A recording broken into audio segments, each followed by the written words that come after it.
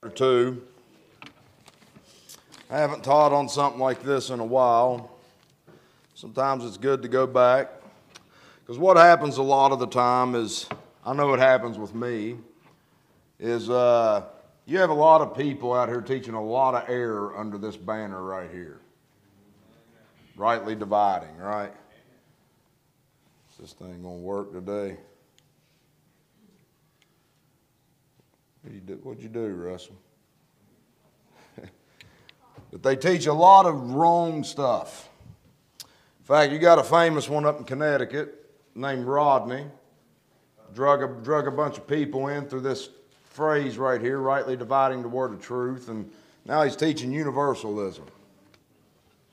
Right? You got people out here that claim to be right dividers, and then when you teach on biblical sanctification, they're ready to chop your head off. And so what happens a lot of the time is we get so aggravated with people who teach, who use this stuff wrongly, that we kind of get tired of all of it. This is a biblical command. Amen? Paul wrote this. This is not a church epistle. 2 Timothy is not a church epistle. It is not written for babies in Christ. It is written to a man that he tells in chapter 3, you have fully known my doctrine. This is a personal epistle written to a man that had been faithful to Paul throughout his entire life. When Apollos didn't want to go to Corinth, who went? Who did he send to Philippi and say, I have no other man so like-minded who will naturally care for your state? Amen? This young man was so faithful that he got the last book Paul ever wrote. And it's written to him prior to his death to exhort and instruct him on carrying on the ministry of God's Word that had been committed through Paul, the apostle and prisoner of Jesus Christ. There had been something committed to this earth through the apostleship and the prisoner of Jesus Christ, Paul. And he's telling Timothy, you hold it fast, you keep it. You faithfully exercise it in season and out of season, Timothy. This book contains well over 30 commands, warnings, and instructions to the man of God. 30 of them. Over 30 of them. 4 chapters. Tells him what to shun, what to turn away from, what to look for. This know, knowing this. 30 commands, warnings, and instructions to the man of God, and allows, and what it does, what Paul does in this epistle is he follows a pattern of personal instruction for the purpose of outward communication. In other words, you know where the ministry of the Word of God begins? With you personally. And until you get some personal conviction about that book, and you've been personally convinced about the truth of that book in yourself, keep your mouth shut. And I say that with all charity in my heart that I can possibly muster. Amen. People will be like, oh, he told me to shut up. Exactly. Learn to rightly divide, swift to hear, and slow to speak before you start worrying about big boy stuff.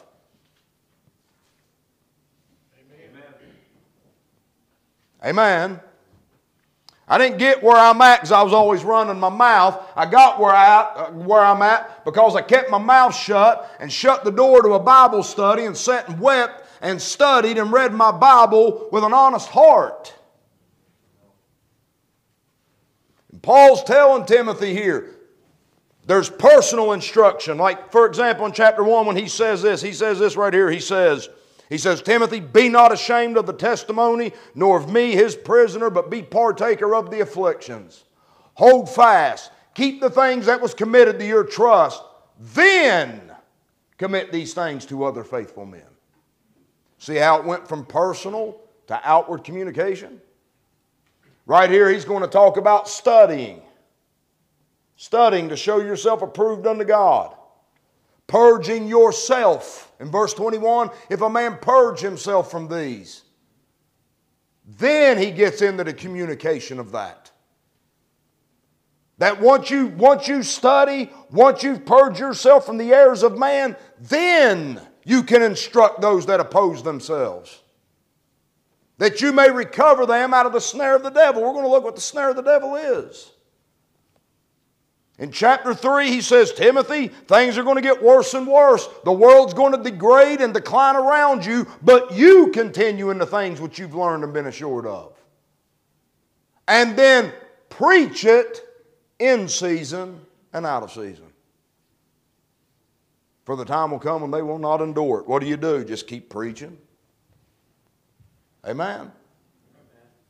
And so these commands they're following a pattern of personal instruction to outward communication. Now you see this verse right here? 4 things in this passage. There's the command right there. Study. There's the motive. What's your motive in reading that Bible? What's your motive in studying that Bible? Is it to belong to a camp? A denomination? Or is it to show yourself personally approved unto God and not worry about anybody else? That's personal. Amen? There's the purpose of that study. What are you showing yourself approved unto God for? A workman. A man approved by God for a work that He wants you to do. And there's the skill that approves you to God. What do you have to show God? What do you have to show unto God that approves you unto Him as a workman? That you are a workman that needeth not to be ashamed, rightly dividing the word of truth. So there's 4 things in the passage. A command, a motive, a purpose, and a skill. What's it all built upon?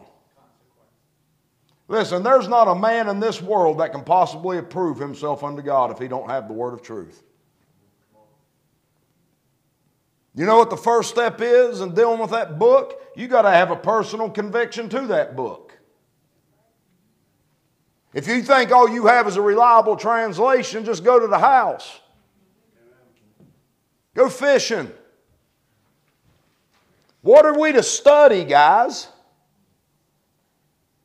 The whole passage is built on this context right here.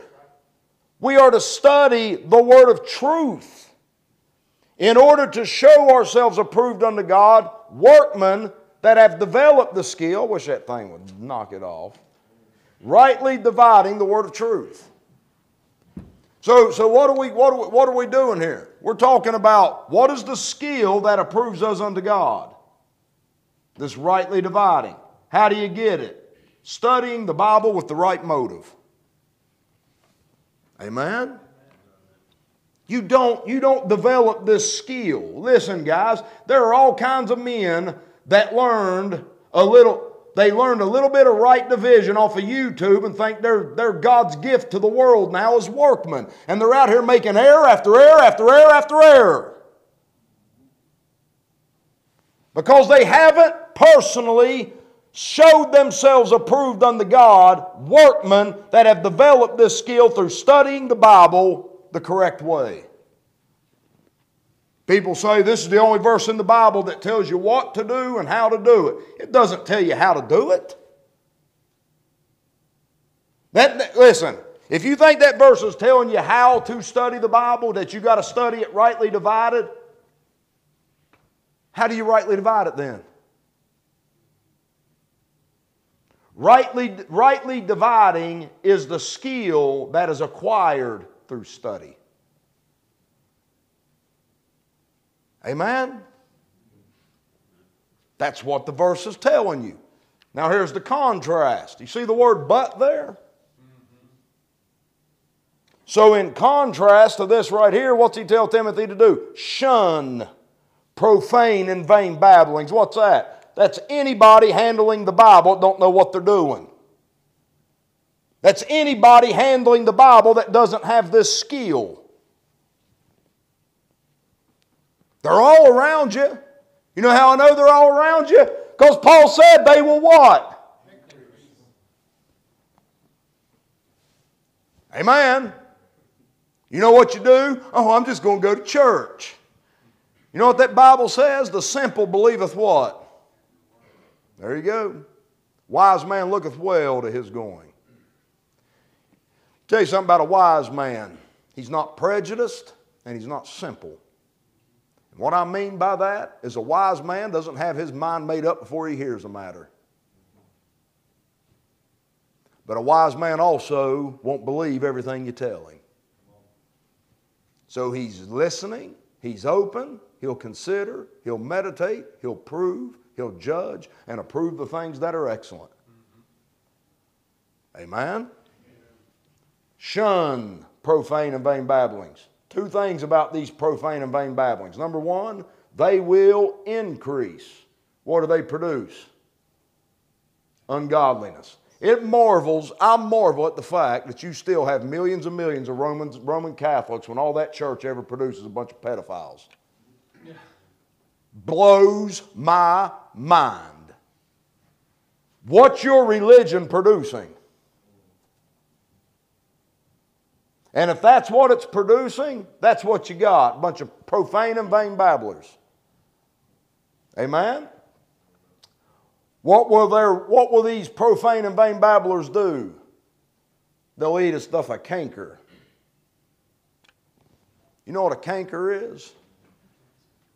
It's like an ulcer on the skin. It's gangrene. You know what it causes? It causes death to fleshly tissue because of a lack of blood. You know what these men do? They devour just like that canker does. By the time this increase in these profane and vain babblings means that by the time you get done, it's hard to find Bible truth anywhere. Amen? And you got the little people sitting in the church. Well, my pastor said, and I believe Baptists are the closest to the truth, and my church. Paul gives you an example of these men, of whom is Hymenaeus and Philetus, who concerning what? Remember what we're dealing with? Concerning the truth, right there's the truth, the resurrection, but concerning this truth, they veered. How? Saying it's past already. You know what they did? They took a Bible truth and made an error concerning it, and look what it did. Overthrew the faith of some. Amen. Y'all with me? That's the contrast between these guys. There's guys that are approved of God for this work, and the rest are just a bunch of profane, vain babblers making error after error after error with that book. Amen? Nevertheless, in spite of it all, nevertheless, the foundation of God standeth sure, having this seal, the Lord knoweth them that are His. There are saved people throughout every one of those systems of religion. God knows every one of them. There are people that have been taken captive into these systems. They're in them. They're ever learning, never able to come to the knowledge of the truth, but they're saved. And God knows every one of them. But look at what else He says here. And let everyone that nameth the name of Christ depart what? What's iniquity in the context? Right there. You know what iniquity is in that context? You know what you're supposed to depart? You know what everyone that names the name of Christ is to depart? The profane and vain babblings of a bunch of religious men who's running their mouth and don't know what they're talking about. Don't get mad at me. Would it make you feel better if I called you a babbler instead of telling you to sit down, shut up, quit running your mouth when you don't know what you're doing? Could I call you a babbler? Would that be better? What if I called you a profane and vain babbler? See, people don't like the Bible. They really don't like the Bible. It's why they've rewritten it 200 times. Could you imagine if we tried to rewrite Moby Dick? How upset people would get if we took the works of Shakespeare and said, we're going to make them easier to understand. You know why people do that? Because they don't like the Bible. Amen, guys. You got this stuff all around, and if you name the name of Christ, you know what you're supposed to do? Depart it. Come out from, what is it Paul said over there? They have a form of godliness and denying the power thereof. From such, turn away. From such, withdraw thyself. You're not supposed to be playing fellowship with this stuff. Amen. What's he telling? In a great house, there are not... Now listen, man, this is what you've got to understand. In a great house, there are not only vessels of gold and of earth, but also of wood, or gold and silver, but also of wood and of earth, and some to honor, some to dishonor. If, see that right there? Remember, what are we talking about? We're talking about approving ourselves. If a man, there's a condition. If a man therefore purge himself from these, what's the these? These things right here. You know how many errors there are in Christianity? Huh? What do you have to do to be a vessel unto honor and meet, suitable for the master's use and prepared unto every good work? What do you got to do? You got to purge yourself from that. How? I was raised a Baptist. You know what? You know what happened in my life? There come a time when I was more scared of my ignorance than not being a Baptist. I was more scared of God than I was 40 Baptist preachers. That's the hard it's going to take to learn that book. Amen? What is it going to be? If a man purge himself from these. There's a requirement, guys. There's a requirement for you to be a vessel of honor unto God. A man prepared, and it doesn't matter how long you've went to school or how much Greek and Hebrew you know. How many pieces of paper you got from a man. What approves you unto God, first off, personal conviction that you've got the word of truth, and then study it with the right motive. And then let that book purge you from all the errors of the profane and vain babblers in the world. That's personal. Now you want to know how you do that? How are you going to purge yourself from that stuff? Right there. You see, that's personal. What is it preparing you for? This work right here. Servant of the Lord must not strive, but be gentle unto all men, apt to teach, patient, in meekness instructing those that what? What does it mean to oppose themselves? It means they're in opposition to you. We call it Christian. Guys, you know your biggest enemies in this world are Seventh-day Adventists, JWs, Mormons, Catholics, Baptists, Presbyterians, Episcopalians, Methodists. Those people are in opposition. Just because they carry a Bible and go to church every Sunday, don't mean they're not in opposition to the truth. Amen. I've never had a drunk make a video about me. I've never had a heroin addict get up and be like, Paul's a heretic.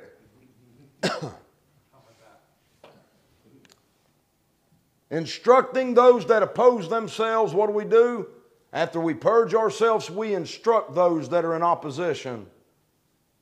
If God peradventure will give them repentance to the acknowledging of what? The truth. There it is again. Because where are they at? They're in a system that has erred concerning the truth. And what do? We instruct them that God may give them this repentance to the acknowledging of the truth, and that they may recover themselves out of the snare of the devil, who are taken captive by him at his will. So you know what the snare of the devil is today? Religious systems that err concerning the truth. How's that? How's that sound? You're going to go home and say, so-and-so started going to church, and it's a church of God, but I'm just glad he's going somewhere. Is that going to be your attitude from now on? Now that you understand, you know what that is? You see that word snare? It's just like trying to put a gill net out in the lake, or throw a line out in the water, or set a fall trap or a snare wire for an animal. It means religion is the devil's trap to take captives. You getting it? How do they do it? Well, they creep into houses and lead captive silly women laden with sins, led away with diverse lusts. You ever wondered why they're trying to destroy the male in America?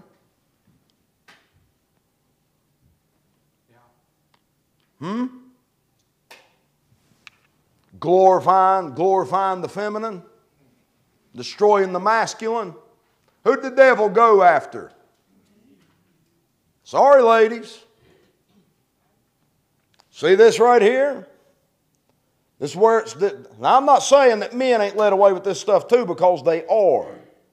But notice what he says here. Led away with diverse lusts, ever learning, never able to come to the knowledge of the truth. That's what happens. These men creep in, they lead these people captive, they lead them away, and then they're ever learning and never able to come to the knowledge of what? There it is again. Now, as Jannes and Jambres withstood Moses, how did they do it? They imitated him.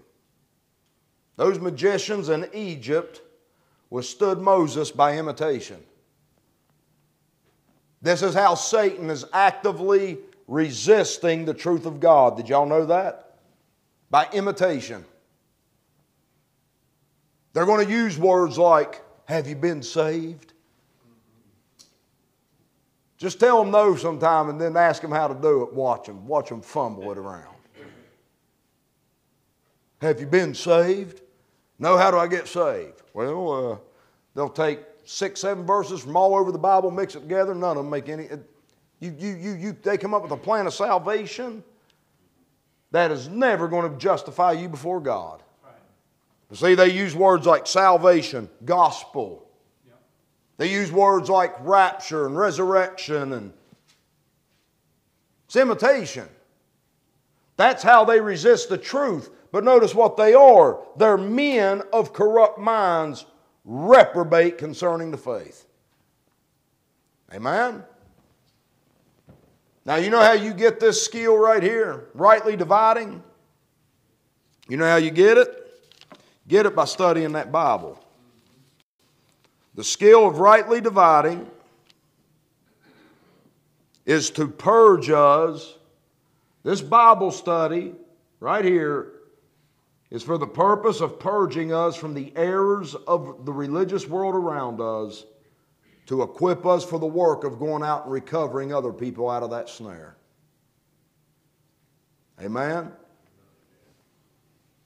Now, the skill is developed by comparing Scripture with Scripture and then rightly dividing things that are different from the things that are the same. You know what you do? Y'all, I mean, it's sad that many people handle a jigsaw puzzle with more intelligence and more care than they do the Word of God.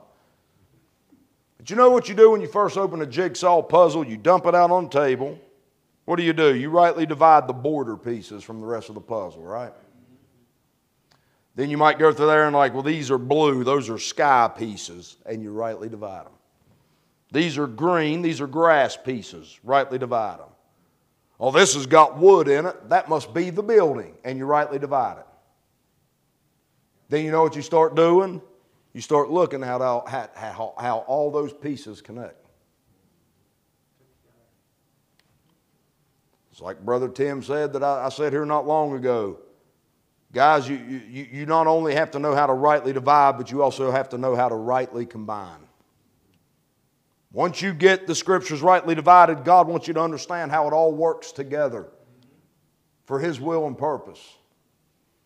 Amen? What Corin was talking about this morning. People know that Hebrews, there's right division, people in this world that know Hebrews is a doctrinal epistle for the nation of Israel in the 70th week of Daniel, but they act like they forgot all about the mystery by the time they get there.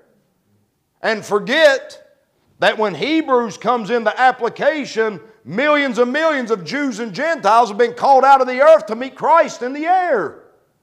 They just act like it didn't happen. Just forget all about it. Right? So how do you rightly divide? Let's look at some things here. One of the big words in the Christian world is gospel.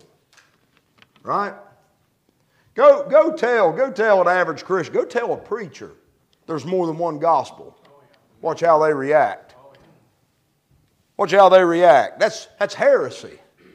That's heresy. Yeah, it's heresy against the church, but it ain't heresy against the Word of God. Look here. Jesus went about all Galilee, teaching in their synagogues and preaching the gospel. That's how they read it. The gospel. See that word of? Guys, if you don't think the word of is important, then I challenge you. I've got a cup of strychnine and a cup of water. You see, gospel's like a cup. It's a general word. There's the contents. A jar of mayonnaise, a jar of pickles, a jar of mustard. The contents of the jar change. Now all this is connected. It's all the Word of God. That's what the King James translators did there. They took a Greek word, evangelium, and they translated it as spell. See that word spell? It means word. Angel, angel. You see angel in the word? Evangelist. They took that and they translated it spell. When you cast a spell on somebody, you know what you're doing? You're casting an chant. What is it? Words. Then they took the other part of it and they translated it God or good. God's spell. Good spell. What is it? Good word or God's word of what? That word in and of itself is general. It doesn't define what that gospel is about. So there's a gospel. Now look here. Moreover, brethren, I declare, I went to Baptist churches, how they quoted it. I declare unto you the gospel. That's how they quoted it. What God? The gospel which I preached unto you. And now Paul's going to tell you what he preached. How that Christ what? Died for our sins according to the Scriptures, and that He was buried, and that He rose again the third day according to the Scriptures. Now, how could Christ, walking around, living and breathing, be telling people that He died, was buried, and rose again the third day?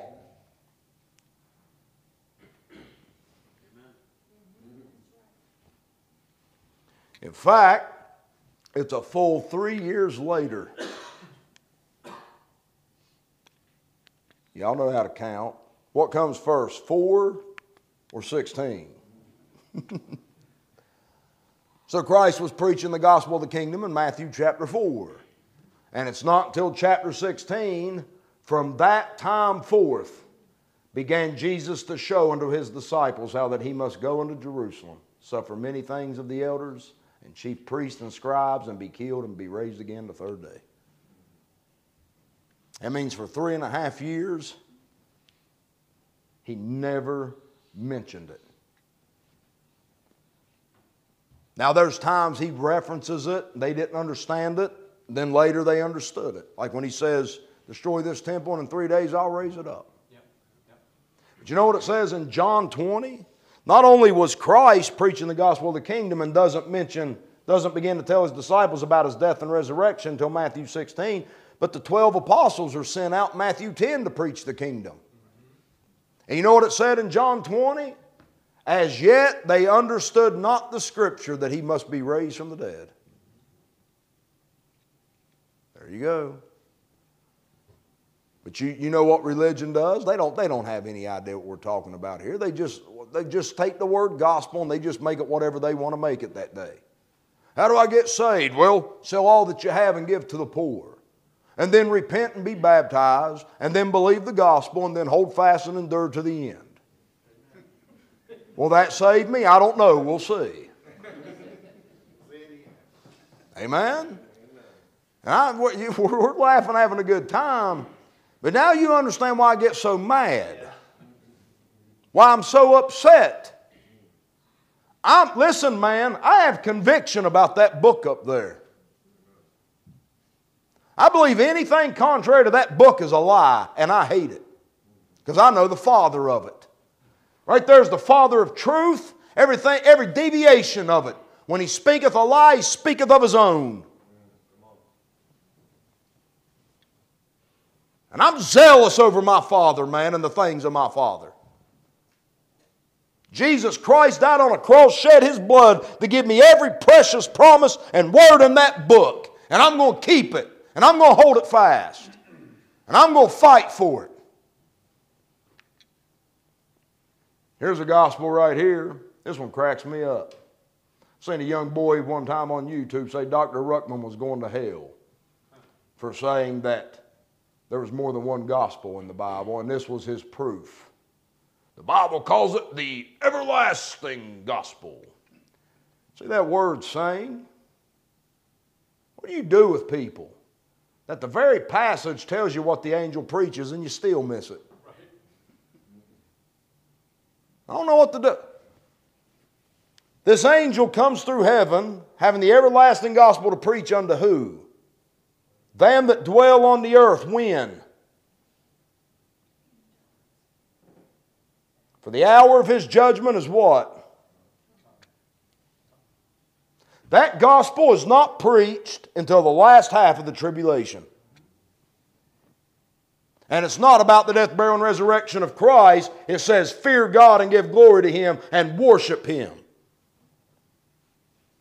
Another angel immediately follows this angel and says, if any man take the mark and worship the beast. There's a gospel right there. Amen. You know what Solomon, you know why it's called the everlasting gospel? This fear God, you know what Solomon said? He said, let us hear the conclusion of the whole matter. Fear God and keep His commandments, for this is the whole duty of man. That'll fit in any dispensation. What God tell you to do right now? He told you, listen, if you fear God, you know what you've done? You have submitted to His righteousness in the gospel of Christ and trusted in Him to justify you. Y'all understand what I'm talking about? Now, y'all think it's okay just run around, let religious people just...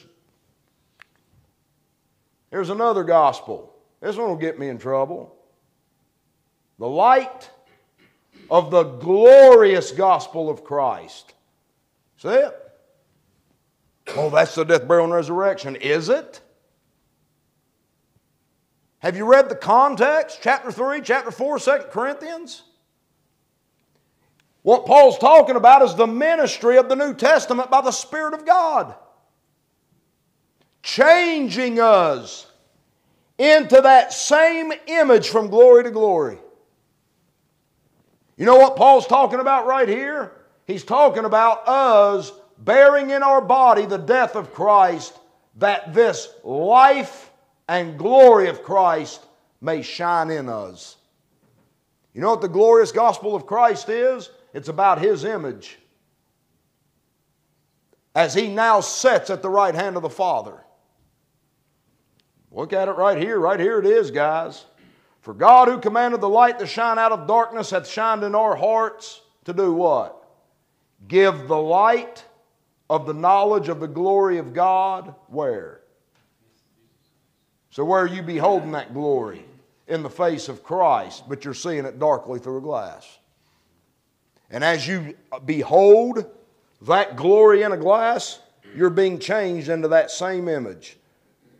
And then you know what? If the world can't see it shining in you, it's because Satan's got them so blinded they can't see. That ain't talking. That's more than talking about Jesus Christ dying for your sins. Amen? So our brethren got some problems too. Kingdom. Boy, the Pentecostals love the kingdom, don't they? Everybody wants to talk about the kingdom, the kingdom, the kingdom. Look at this one. Verily I say unto you, there be some standing here which shall not taste death till they see the Son of Man coming in His what? But if I cast out devils by the Spirit of God, then the kingdom of God has come unto you. People are like, yeah, they're the same. Kingdom. The word kingdom just, ugh, they can't think straight anymore. You can't expect people to think there's more than one. It's too hard for them. You see this kingdom right here? The son of who? Whose kingdom is it? The Son of Man's. What does that mean? It's physical. It's flesh.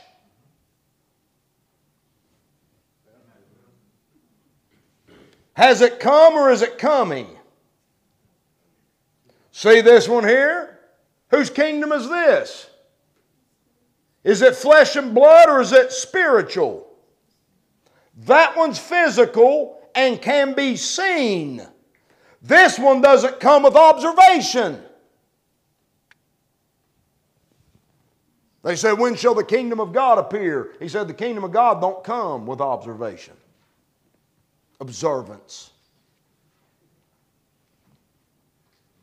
Remember when he said, the wind bloweth, and you see it, and you hear it, but you cannot tell from whence it came, so is everyone born of the Spirit. Natural man can't tell where the kingdom of God's coming from. Amen. This kingdom here is coming. This one is come. Guys, listen. You need a 5th grade education to understand this stuff. Now, what's wrong with a bunch of guys that got doctorates in front of their name that don't know the difference between Spirit of God and Son of Man? Do y'all know the difference between the Spirit of God and the Son of Man? No. Do y'all know the difference between coming and come? Then you're going to know the difference between these two kingdoms. Amen? See this kingdom of heaven right here? What do you got? What do they have to get into that kingdom? They got to have a righteousness that exceeds the righteousness of the scribes and Pharisees. Meaning the scribes and Pharisees ain't getting in either.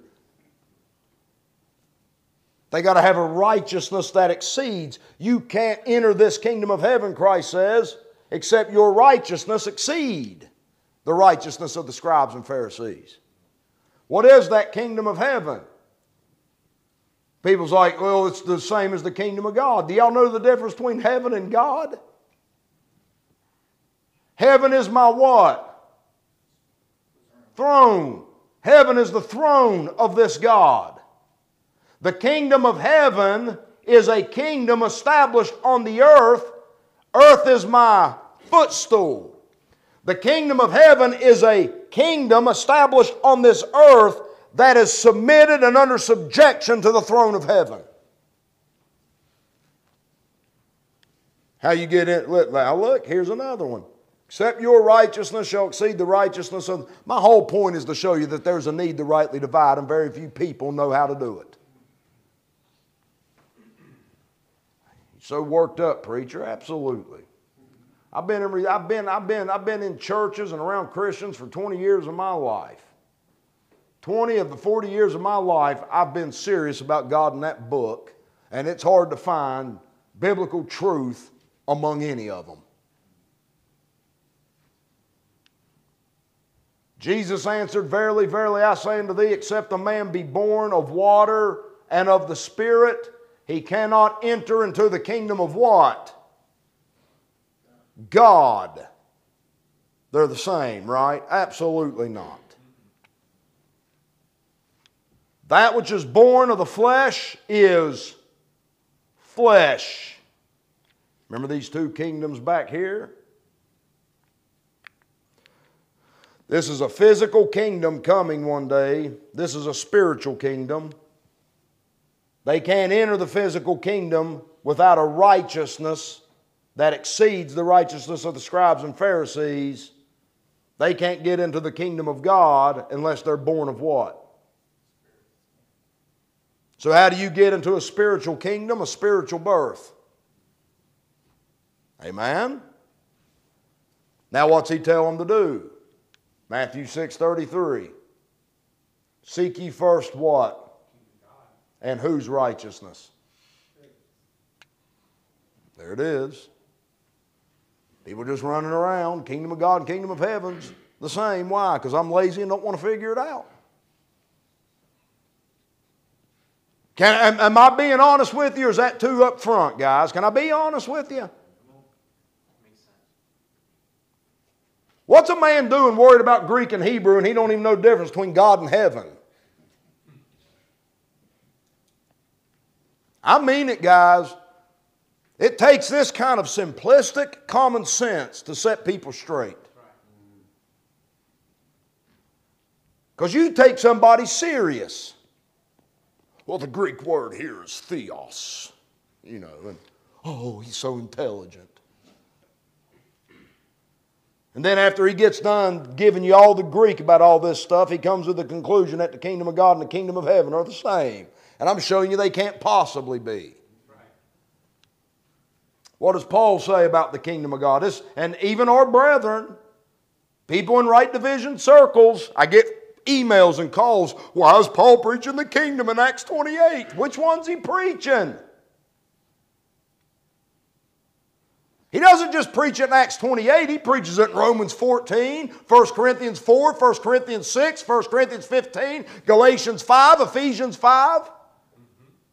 They which do such things shall not inherit the kingdom of what? God. Know ye not the unrighteous shall not inherit the kingdom of who? God. The kingdom of God is not in word, but in power. He preaches it all over. Look here. The kingdom of God is not meat and drink, but righteousness, peace, and joy where? So where's the kingdom of God at?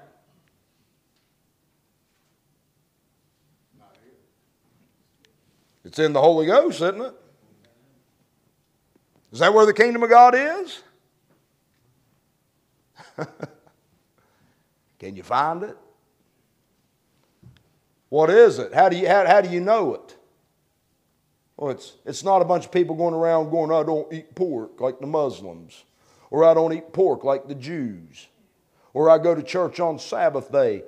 The kingdom of God is not in meat and drink. It's righteousness, peace, and joy where? In the Holy Ghost. You know what those three things are there? They're the first three fruits of the Spirit of God mentioned by Paul in Galatians 5. Love, joy, peace. Notice that righteousness is defined for you in Galatians when the first fruit of the Spirit is love. You know what righteousness is? It's faith working by love. Amen. Too much Bible this morning?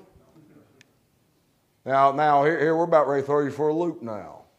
Because look here. Kingdom of Christ and of God. See there? Why does Paul say that? Because these two kingdoms that we've been talking about, in God's purpose, they are to become one kingdom. The kingdom of the Son of Man and the kingdom of God are to be a unified kingdom. Amen? In the fullness of times. It's what the throne of David is all about. Whose throne? Heaven is whose throne? God's. Swear not by heaven, for it is His throne. Neither by the earth, for it is his footstool, neither by Jerusalem, for it is the city of the great King. Jerusalem is the connection in all of it. Amen? Look at the Davidic promise. What did God promise David? Of the fruit of thy what? Will I set upon what? How's God going to set? You know what that means? God is going to set on David's throne one day through somebody that comes out of his loins. You know what that means? That means this Spirit of God right here is sitting upon David's throne through this Son of Man right here. See it? What had already come, guys? The kingdom of God. Where was it? It was in Christ. Y'all understanding this? The two kingdoms are going to become one day. Revelation 11:15, the kingdoms of this world are become the kingdoms of our Lord and of His Christ. And He shall reign forever and ever. That's Exodus 15:18. Go read it.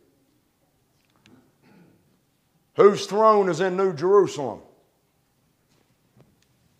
The throne of who? And of who? Joint throne. You getting this? I ain't going to keep you much longer, guys. Y'all understand the need to rightly divide? People just running around, kingdom, don't know. They're going to use the words.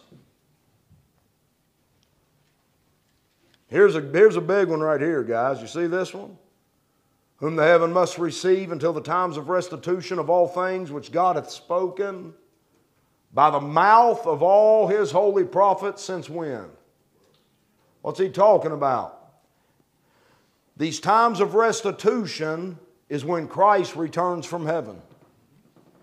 That's what's been spoken since the world began. But guess what? He's up there right now. For 2,000 years He's been up there. Meaning the times of restitution haven't come. And the times of restitution that begin at the second coming is something that's been spoken since the world began. But what about today?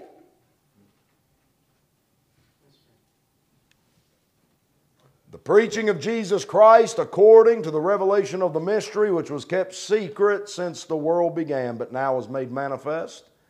And, see that word and by the scriptures of the prophets. You got it? This is my litmus test with people. If I want to know how serious you are about learning that book, it's where I take you. And if it don't jump off at the page to you that God said something since the world began and kept something secret since the world began, and if you try to weasel your way out of that so that you can hold to some denominational creed, run along. You've got some growing up to do. If you don't know the difference between something spoken and something kept secret, there's something operating in your mind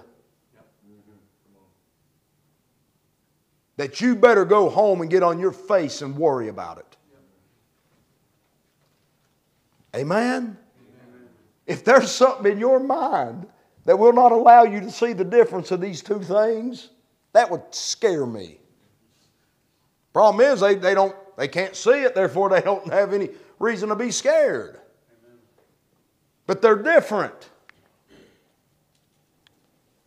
What is this mystery that we're talking about? Well, Paul says that he was made a minister. This was Paul's ministry to us. According to the dispensation of God given to me for who? So God spent something to Paul for the sake of ministering it to us. Paul's a minister. According to the dispensation of God given to him for you to fulfill the Word of God. Meaning without this dispensation and ministry of Paul, you wouldn't have a complete Bible. Meaning you cannot find Paul's information anywhere else in the Bible. Why? It had been kept secret since the world began. What was dispensed to Paul? The mystery. which hath been hid from ages and from generations, but now is made manifest to His saints. What is God making known to these saints? He's making known the riches of the glory of this mystery among the Gentiles. What is it? Christ in you, the hope of glory. Amen. That's what God is making known at this present time. Notice who it concerns and who it's among. See that Gentile there? Let's see what the Bible says about the Gentiles. Listen, man, this is what I love about this Bible. You want to know about Jesus Christ? Let's learn about Him. You want to learn about Him? You know who He was?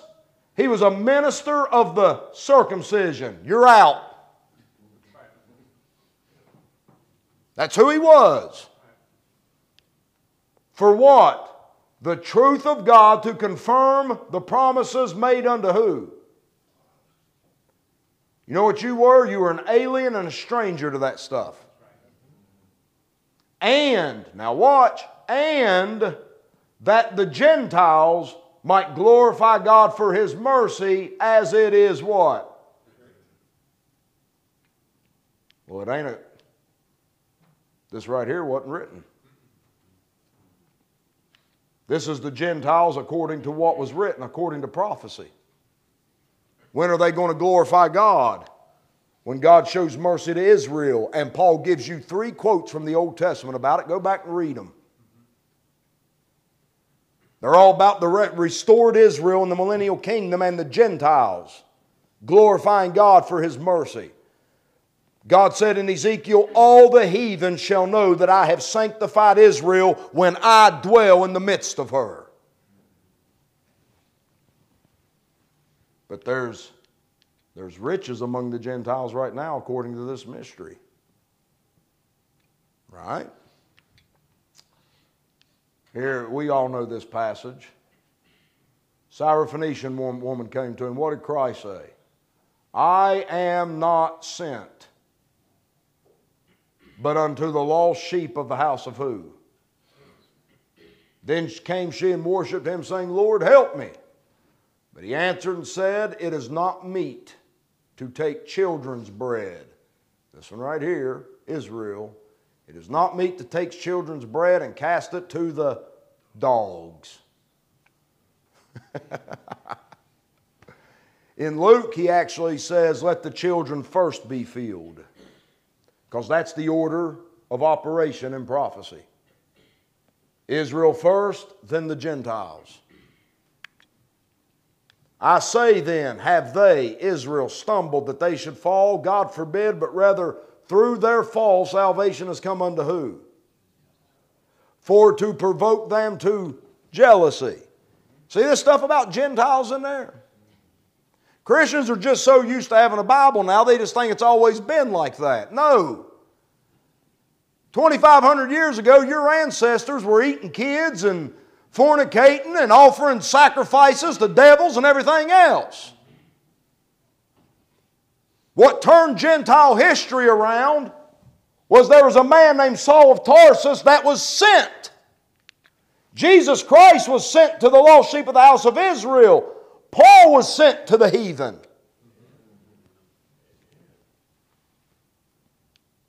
How did salvation come unto the Gentiles? Through what?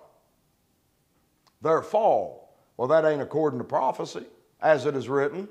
Right there's prophecy. And the Gentiles shall come to thy what? Light, and kings to the brightness of thy, not their fall. You with me? See the difference between mystery and prophecy? Even the Gentiles. You have Israel as it is written. You have Gentiles as it is written. Well, today you got Israel according to the mystery and Gentiles according to the mystery. For I would not, brethren, that ye should be ignorant of this mystery, lest ye be wise in your own conceits, that blindness in part has happened to Israel. The blindness in part, see that word is, happened. That means present, a present state in accordance to something that's already come to pass. Blindness in part is happened to Israel. It's part of your history. Until, it's not permanent, until the fullness of who comes in? Gentiles. And so all Israel shall be saved as what? Right there you have Israel according to the mystery and Israel according to prophecy. Amen? Right now there's a fullness of the Gentiles being called out by God to put, notice Israel's not completely blind, they're blind in what? And God is calling out from among the Gentiles this fullness to put with this part of Israel to make up the body of Christ. And all Israel will be saved as it is written, and then guess what happens? The Gentiles that are still here are going to glorify God and come to the brightness of Israel's rising. Amen? Here's some more. I'm going to shut up, guys. Here, give me about 5 minutes here. Because the rest of these are just basic. See that verse on baptism? How many are there? 1, 2, of what? 3. Water, Holy Ghost, fire. You know what? You know why that every time you hear the word baptism, that's what you think? Because religion taught you that, not the Bible. There's 3 of them in there. Why don't this one come to mind? When Paul talks about people being baptized for the dead, why do you think that he's saying there were people being baptized in water for dead people? Religion taught you to think like that. Not a Bible. There's 3 baptisms right there. Look at Hebrews 6:2. Doctrine of what? One what? Good luck with that book. There's 3. There's a plural. And then Paul says there's one baptism. You know why he says that? Because he's talking about the unity of the Spirit of God. There's only one baptism that gets you into the body of Christ. Amen? That's the one he tells you to endeavor to keep, not be fighting over sprinkling and immersion. Right there, John the Baptist, what was he sent to do? Sent me to baptize. What were the 12 sent out to do? What was Paul sent to do? Not to baptize, but to preach the gospel. Amen? There's where 90% of Christians are getting their marching orders today. Amen? See that day is at hand right there? Then Paul turns around and says, let no man deceive you by any means, as that the day of Christ is what? Well, then obviously these are 2 different days, aren't they? Well, Paul don't know what he's doing either, and we'll just go to the house. Well, what day is at hand here? The day of what? Our salvation. This day of Christ is not the day of our salvation. It's the day he rises to judge the world. Meaning your salvation, you know what day is getting closer and closer for you? Salvation right there. That's the day that's getting nearer. This one right here is being withheld. Now you know what withholdeth, that he might be revealed when? The Antichrist. 1 John 2:18. Little children, it is the last what? And as ye have heard, that Antichrist shall come. And we say, John and Paul are writing to 2 different group of people in 2 different time periods. People say, oh, it's the greatest heresy I ever heard. Tell me they're not. Are you living in the time that the Antichrist is going to be revealed?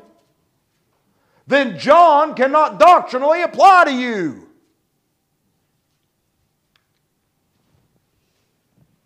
Last one.